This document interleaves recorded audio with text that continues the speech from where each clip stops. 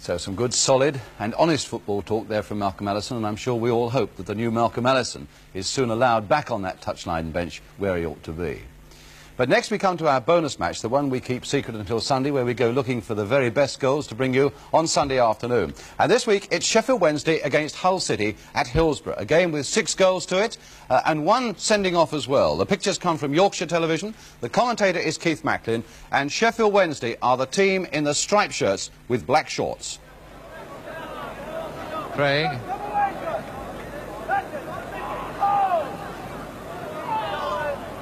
Prendergast. Craig, good curling centre. Suddenly up, getting to it. Eustace. Oh, goal! Looks like suddenly McKechnie made a valiant effort. Suddenly it is. David Suddenly, who got 2 goals last week at 2 Spark Rangers. A good cross from Peter Eustace. Ian McKechnie, a brave attempt to save, got his hands to it, but it's David Suddenly who scores to put Sheffield Wednesday ahead. Okay. Swan getting up. Only as far as Butler.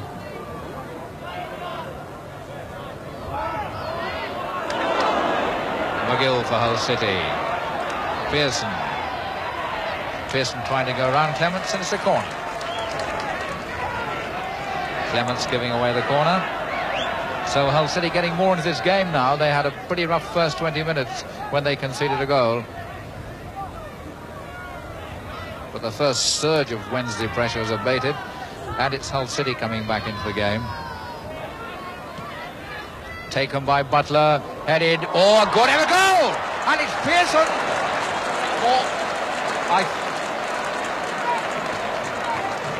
A fine effort. Pearson, the scorer. Stuart Pearson, leading scorer last season, has equalised from a beautifully flighted corner by Butler. Grummett appeared unsighted as he went up for it. So Wednesday now 5 yards outside the Hull City penalty area. Chipped across, suddenly was going in for it. Clements still hovering about the penalty area, everybody going for it. It's Pearson getting it to Sissons. Sissons, a nice chip over, but Joycey off the line by McGill. In the middle, and Prendergast, it's high in the air. Where's he going to drop? On the line! And it's still not clear. It's on the goal mouth. What a mix-up on the goal mouth. That ball was in the air an eternity, and McKechnie was jumping around on his line like a scalded hen. This is Banks going through. Banks unchallenged as yet. Well, Wednesday, who started off with such authority, are looking a little shaky themselves now. That's to Fries, not a particularly good kick. Off the head of Banks to Pearson. Pearson fouled by Clements. Hull City anxious to get on with it. Jimmy McGill telling people to get up there. It's Knighton. Craig.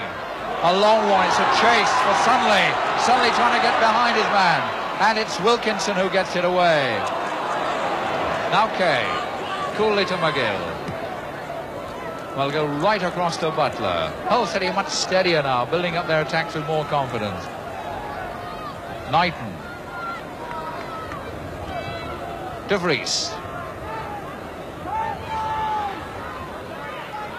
Knighton. To Banks. It's a measure of Hull City's revival. They're pushing more men up. That's a good cross. Home is up there, and Butler, and it's not on the line. Pearson on the line. A goal, he's done it. Butler kept that in remarkably, and Pearson waited for it and got it in for his second goal. So Hull City, after taking a toweling in the first 20 minutes, are 2-1 up, and Pearson gets his second goal.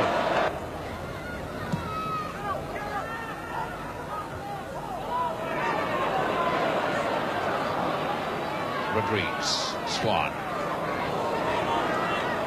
McGill's header to Butler, into Knighton.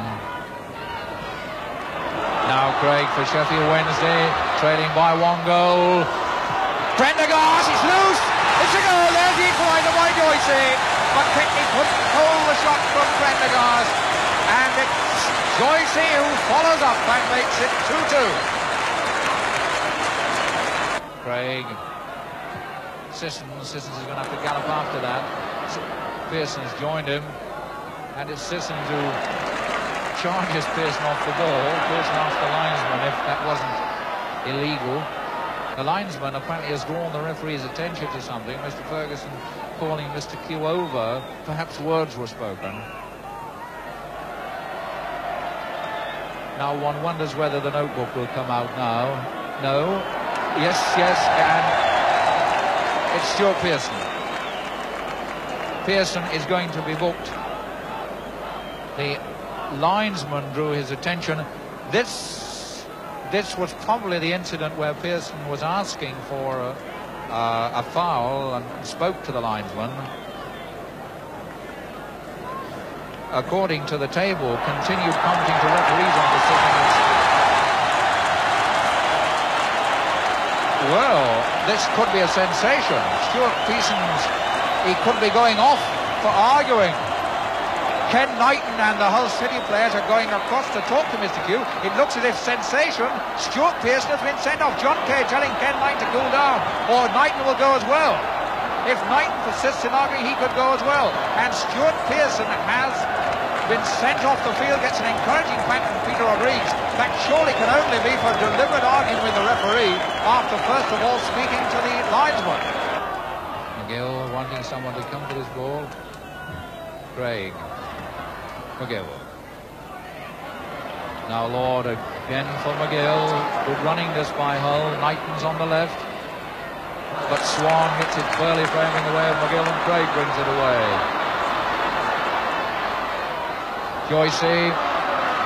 Brian Joycey, shot! A goal! A beautiful goal by Joycey from outside the penalty area. Magnificently worked. He worked the position himself, cut inside, hit the ball, and McKechnie got his fingers to the ball, and Ian McKechnie got his hands to it but couldn't keep it out. And Hull City's 10 men have finally given way with 10 minutes remaining. Sissons for Wednesday now as they pile it on. Sunley, down goes Sunley, penalty it is, inside the area, Billy Wilkinson, the man who brought it down. Wilkinson, understandably unhappy, but there's no point in arguing with referee Mr. Q. So Tommy Craig will take the penalty, and this could be 2 goals in a minute, and 4-2 for Wednesday.